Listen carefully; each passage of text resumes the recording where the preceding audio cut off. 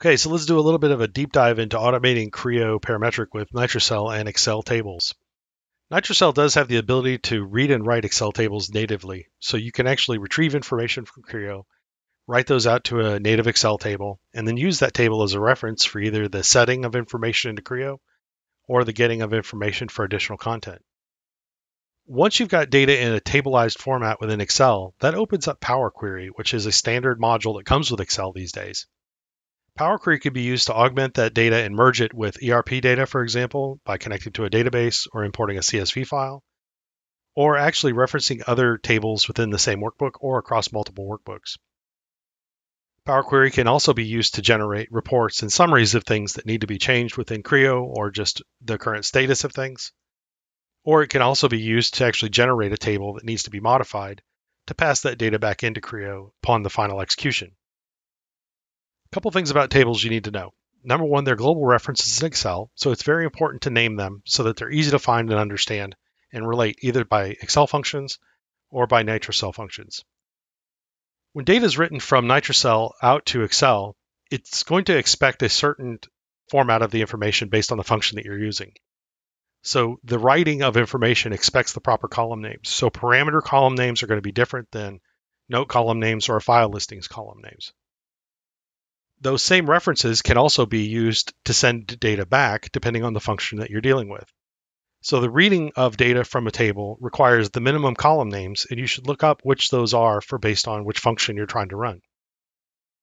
You can also use tables as a reference to create a connection into Power Query to do a transformation of that data, for example, to find and replace information or to prune it down, and then use that table as a reference for reading in changes and imparting changes into Creo.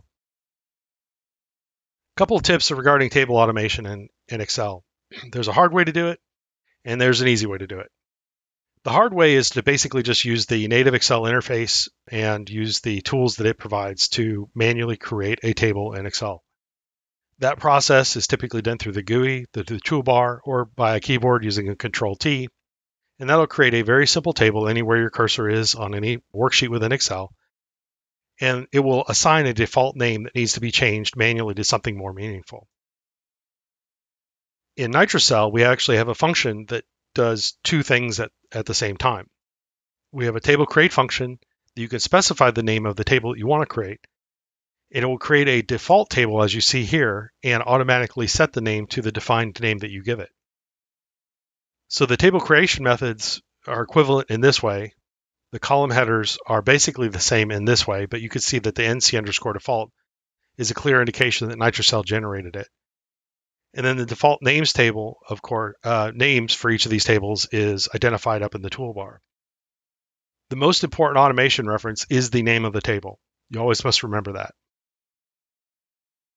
So another thing that we've done with Nitro-CELL to try to streamline things and reduce some headaches with dealing with tables is we basically consider a manually created table and a Nitro-CELL created table and their default conditions to be the same. So the table name is the most important unique automation reference between these two things. It's important you make them short, obvious, easy to identify and remember, which means if you manually create it, you need to rename it to something else so that you can reference it more easily in your Nitro-CELL automation later. Another thing that's important here is that Nitro-CELL can work with either of these tables and automatically populate them based on the Nitro-CELL command that you're running. So how would this work? Just as an example, you would run a worksheet create to generate a default table, and this would also work if you did it manually and renamed it. Tables in Excel by default are designed to expand horizontally to the right and down. So whenever you run a function from Nitro-CELL, for example, this table parameter get function, it will not only generate the table with the proper columns that it needs, but it will also write the data in the format that's needed. And another nice thing about this is that anytime you run the same type of command to the same table, it will append it by default. Another nice thing about the Nitro-CELL command is that every item within a table, item name, is considered an editable reference. So you can actually use this with other Nitro-CELL functions to perform other operations. For example, if we wanted to make changes to this table and set each of those changes back to the models directly, This one single command that you see here will iterate through each of those items in the table and perform those updates. A couple things about tables that you really don't want to do. In Nitro-CELL, we do have a worksheet table create function which allows you to specify a specific location where a table should be created. And that goes for a specific worksheet or a specific cell address. The problem with this is that if you do not plan this out correctly, you could potentially get into a situation like this, where the specific functions you're running to populate those tables could create problems for the expansion of those tables and overlapping of them. So it may not appear to be a problem when you first start, but it will be the next automation that you run on a different model or a different assembly or a different set of drawings that will have a different amount of content that will expand these out and cause problems for the tables when they're being generated or populated. So this is what you really don't want to do. What you do want to do is plan for tables like this. And Nitro-CELL is designed to make this process as fluid as possible and as automated as possible. So you don't really have to think about where the tables are going to position. By default on an empty worksheet, it's going to place your table at A1.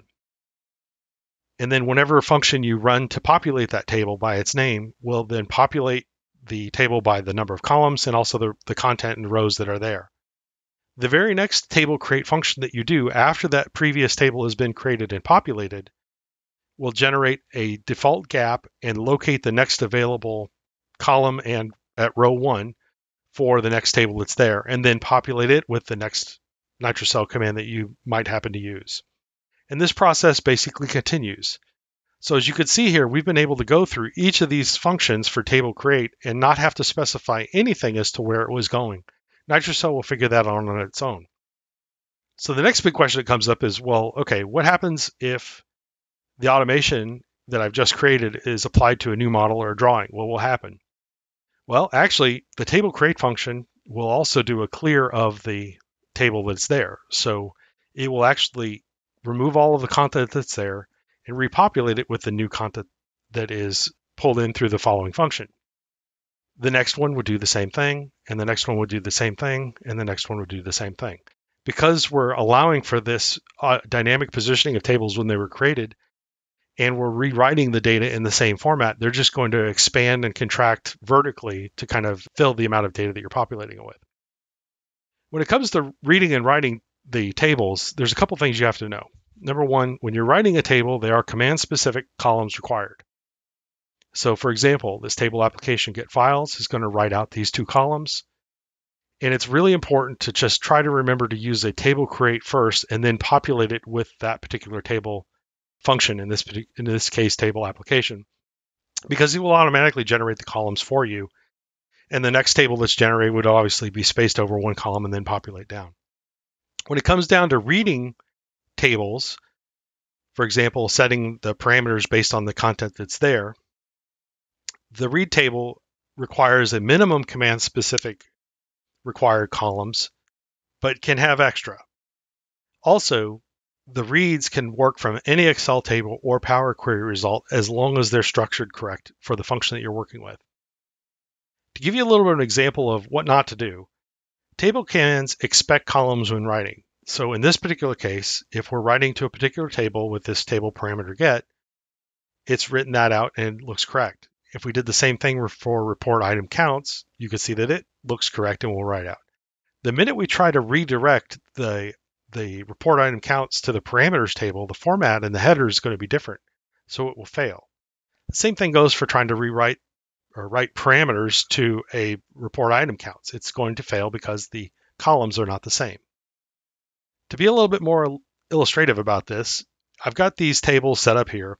And these are existing tables that have already been created. They've been populated with these functions. So there is no problem in changing the order of these functions and how they execute after the tables are created, because tables, as we said at the beginning of this presentation, are kind of a global reference within Excel. However, you will have big problems if you try to change the target for where a function writes. So if you tried to, let's say, move the order of these things, but then change the reference for where they're writing to, if that table already exists, it's going to conflict in the amount of data in the columns and also the rows that it's going to try to write, and therefore produce errors. So the best way to do this is to basically create and populate, create and populate, create and populate. That's the sequence you need to kind of follow to make sure that things don't step on each other and you don't get any problems with the flow of data, and everything will grow vertically as it goes. The create function also does the clear. So again, when we run through this automation with a new model or a new set of drawings, it's going to clear the tables and repopulate them on their own. As a final little tidbit here, automating data with Excel and Power Query is very, very powerful. We definitely recommend you look into this because you could do so much with hardly any formulas in Excel and very repeatable processes using Power Query that can then be tied into updating Creo data or doing things in Creo. So if we had these two tables that were written out of Creo using Nitro-CELL, those can be connected into Power Query. There can be some type of a transformation or a modification of that data or comparison of that data using filter, transform, and merge operations. And then those new parameters can then be written back out into a new table. Those Power Query results must be loaded as an Excel table. Just because you have them in Power Query doesn't mean you have access to them. The interface between Excel and Creo depends on this table interface, just like it does for Power Query. One important thing about this is that within that table, you must have an item name as an iterable reference. Column names must satisfy the read operations for making modifications back into Creo. And Nitro-CELL can read this like any other Excel table. So in the end, when you have all this set up correctly, especially with Power Query, you can get data out, use that table to reference other data to get out of Creo, reference that as a connection into Power Query, generate the changes and results, and then use that result set to update Creo models and assemblies or drawings.